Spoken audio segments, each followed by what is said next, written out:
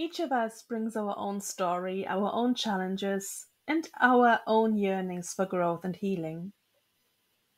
Now, we're stepping into an insightful expedition to explore the roots of narcissism. Why does it matter? Firstly, the prevalence of narcissistic traits in society is more common than we often realize.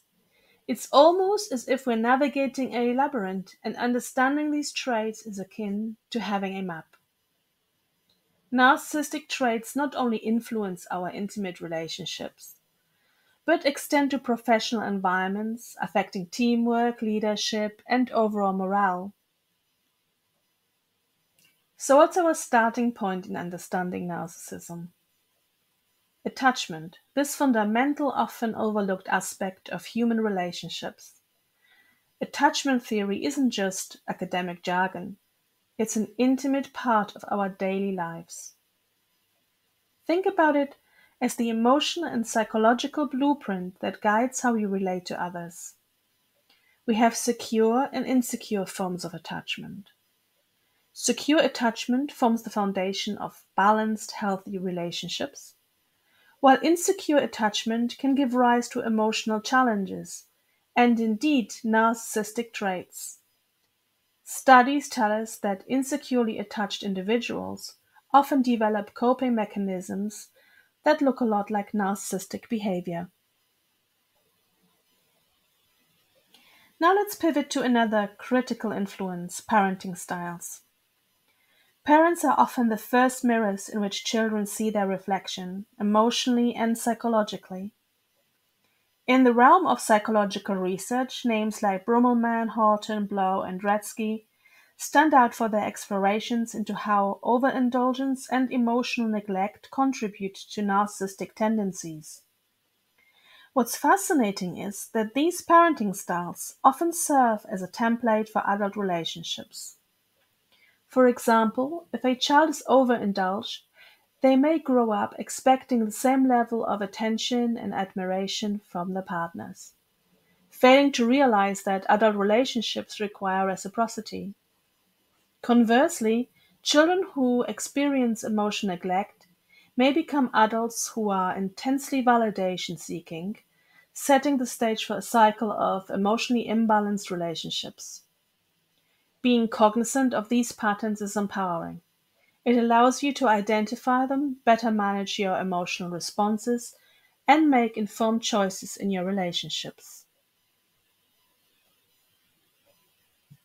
As we step deeper into the intricate dynamics of human behavior, we come across a term that has been gaining momentum in both psychology and biology: epigenetics. Think of it as the intersection where genetics and life experiences meet. Epigenetics is like the software that instructs your genetic hardware. It's as if your genes have volume knobs that can be turned up and down based on environmental factors. What's fascinating here is how epigenetic bridges the long-standing debate between nature and nurture. It's not just about what you were born with, but also how your environment, including your emotional landscape, can influence the genetic markers that affect your behavior. And believe it or not, psychological research is delving into this, opening pathways to revolutionary approaches to mental health. I bet many of you have heard the phrase, "you are what you eat." But did you know that it's not just about your physical well-being? Your dietary choices can actually influence your gene expression.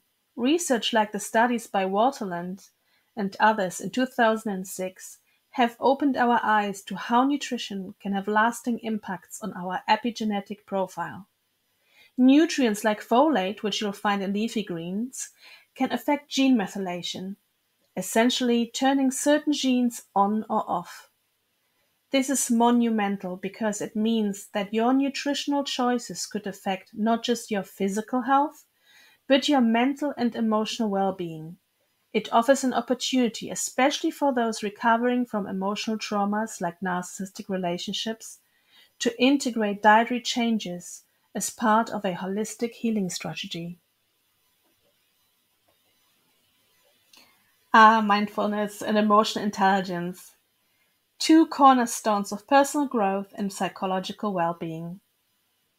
But what's even more intriguing is how these practices might influence our very DNA. Studies, including the work of Kaleman and others in 2014, have indicated that mindfulness techniques can bring about epigenetic changes. Imagine that. By being present, by honing your emotional skills, you're not just improving your day to day life, but potentially influencing your genetic expression. Emotional intelligence training goes hand in hand with mindfulness. It's both aimed to increase your awareness of your emotional self and others.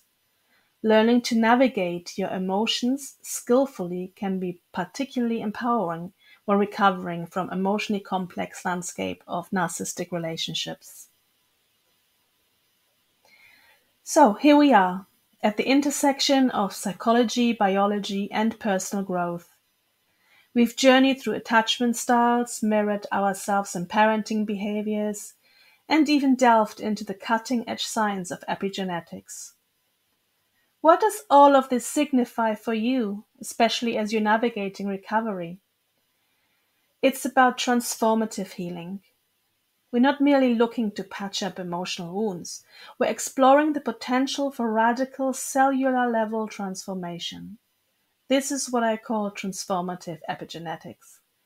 It involves a harmonious blend of psychological interventions and lifestyle choices aimed at not just healing but true inner transformation. And you are the pioneers on this transformative journey.